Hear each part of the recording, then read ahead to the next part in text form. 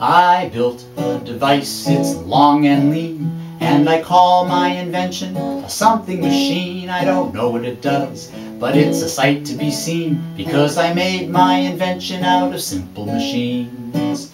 I started with a tripod, sturdy and strong, aluminum pipes about 8 feet long, 6 feet of rope like money in the bank, a plastic pulley and a handmade crank. The rope goes through the pulley and hooks to a box that hangs from the pipe with U-bolts on top. When you turn the crank, the rope winds around and it opens up the box with a startling sound.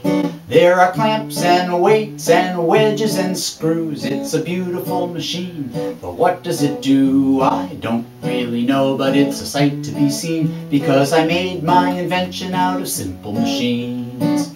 I don't really know, but it's a sight to be seen, because I made my invention out of simple machines.